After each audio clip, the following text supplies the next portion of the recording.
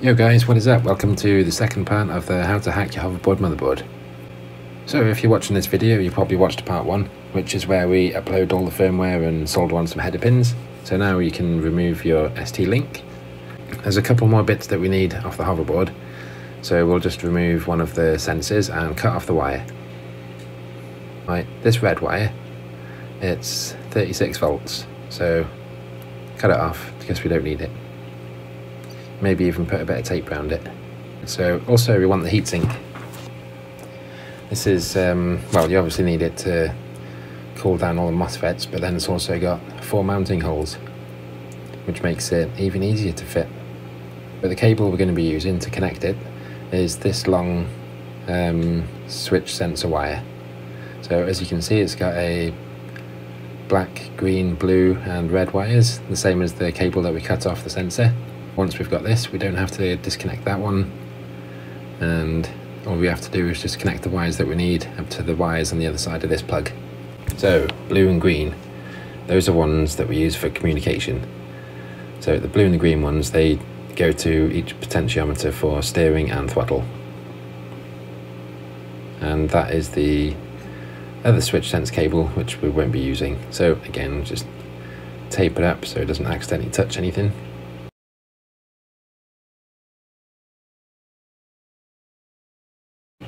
Right, and this wire again, this is another 36 volt wire, but this one is for connecting to the Bluetooth module for the Bluetooth speaker. So if you want to have like music on your robot, or if you want it to do sound effects or anything like that, this isn't a bad option. I mean, it's already set up, it's quite loud, and it works on most phones, so could be useful. There's also a load of LEDs as well, but I think they're 12 volts, so you gotta be careful what you do with them. Right, so all the other wires, the ones that we need, we got motor wires, hall sensor wires, and obviously we're going to keep the 36 volt wire for the Bluetooth thing, because we might put that on, and then the battery wire. Okay, so this is my setup. So I've just screwed it down to a table. I got a couple of wheels, hall sensors, motor wires all plugged in.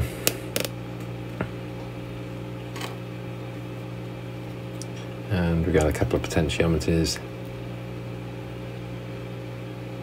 Not the best, but they sort of work. Right, so it's important with these potentiometers that you just give them a 3.3 volts. And conveniently, that fourth pin on the motherboard, that's 3.3 volts, so you can use that one.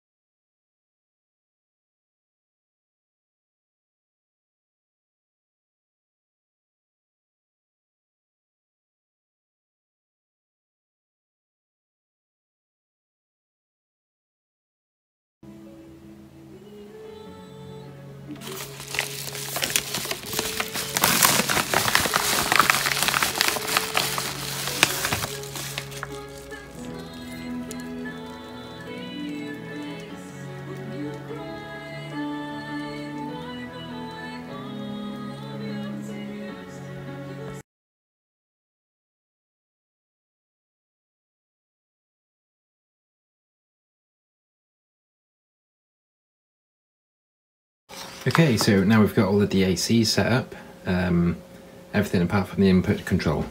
Before we go into this, I just want to mention that if it does blow up, it's not my fault. Okay, so now that's out of the way, we can go into different control options. So basically, anything that you can plug into an Arduino, you can use as a controller.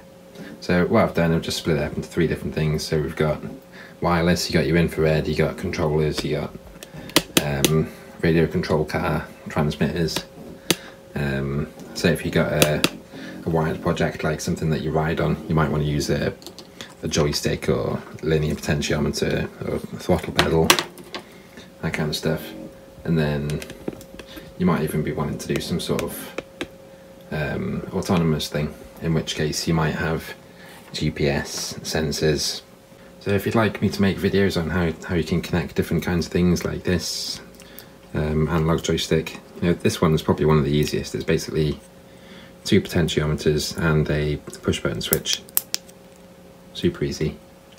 Another potentiometer here, you know, that could quite easily make a throttle, or you could have it on a pedal with a spring. That kind of stuff. So yeah, if you're interested in videos of that kind of thing, then just put it in the comments.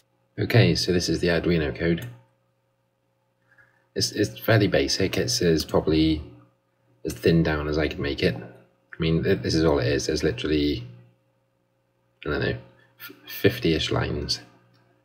Right, okay, so what we've got here, wire, so that's for the I2C connection, SPI, I'm not sure if we need that, Adafruit, that's for the DACs, so we've got pot 1, pot 2, those are the input potentiometers, so that could be for the joystick or for throttle controls.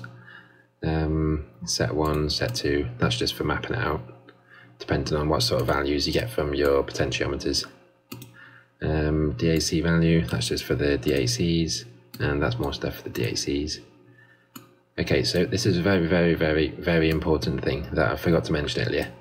So the DACs, they're I2C, and they've both got the same address when you get them new. There is a little bridge connector on them, which you just solder them up, solder the pins together, and that changes the address. So if you don't do it, then they're both going to be 0x60 probably. So yeah, make sure that you do that. That's really important. Okay, so next bit. Right, so set 1, set 2. So these are the steering and the throttle. So what this is doing, this is just collecting it from potentiometer. A potentiometer gives the number between 0 and 1024, and we're changing it to 0 to 255, which is what we need for the DAC input. Set 1, so that's for the steering. Okay, so if the analog stick is in the center, then the steering is going to also be in the center. Okay. As we got else, so if the steering's not in the center, then it can match from what it's getting from the potentiometer. Okay. So this is all just for the steering. And then this bit here, this is all for forwards, backwards and stop. So what I've done was split it up. So instead of going from 0 to 255, we've gone 0 to 120 and then 131 to 255. And if you're wondering why there's a little gap between 120 and 131, that's just the 0 throttle. So when you've got the throttle stick in the middle, this is where it'll be. It'll be on 0 throttle, so it'll be stopped. The main reason for this is for when you have the potentiometer all the way down to 0, it stops the wheels completely. So you can put like a limit on this. See how we've done 1059. That's the minimum that we're going to be going to. So if you go any lower than that, then it makes the wheel stop. So just bear that in mind if you want to change some of these values. That's about it for that. So yeah, basically all you got to do is put your input into set 1 and set 2. You know, if you're going to be using a PlayStation controller, then obviously you have all your PlayStation controller code up here, and then you just put in what the buttons are. lots of other different things, whatever you're using, you know. You want to be using like integers, but bear in mind the limit is 255. So if you do go over that, then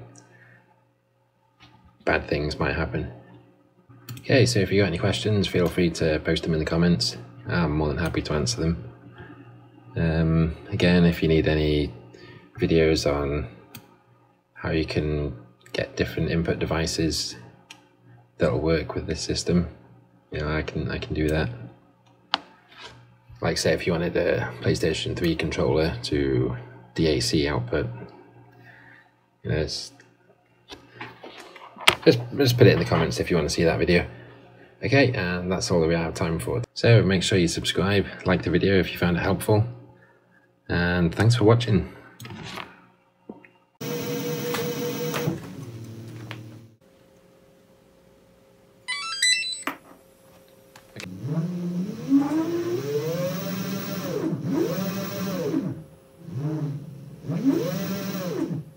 So throttle and then steering. So the steering obviously slows down the other wheel.